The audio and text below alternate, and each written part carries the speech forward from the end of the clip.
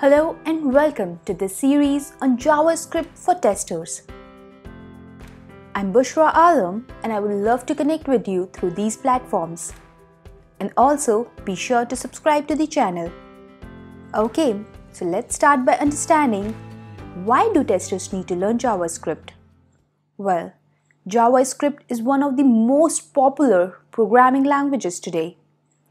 And there are a lot of automation testing tools coming in the market which are based on JavaScript like Cypress, Protractor, Nightwatch, Puppeteer to name just a few.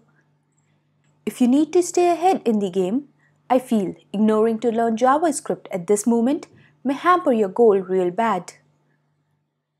Now, there's a lot of content available on JavaScript, but unfortunately only a handful with testers as the target audience.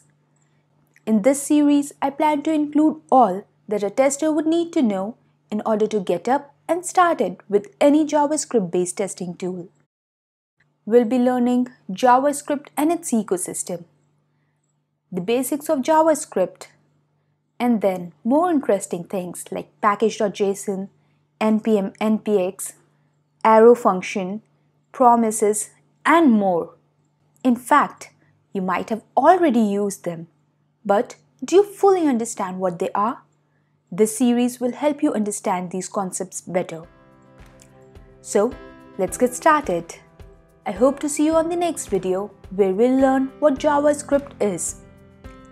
And also, I would appreciate if you could leave a feedback, share the series with anyone you feel might be benefited by it, and finally, do subscribe to the channel.